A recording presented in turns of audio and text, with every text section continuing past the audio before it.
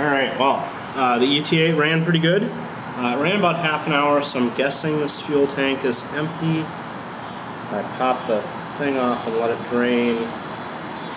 Yeah, it only had a few drops of fuel left in it, so as I was tapping it to rev it up, there wasn't really much fuel for it to draw on.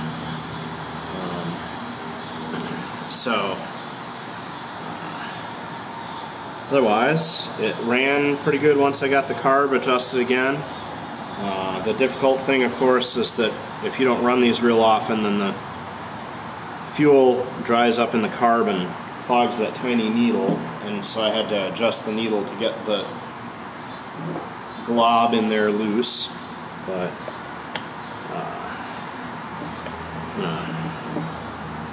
put this away, drain the water out and wipe the oil off, and then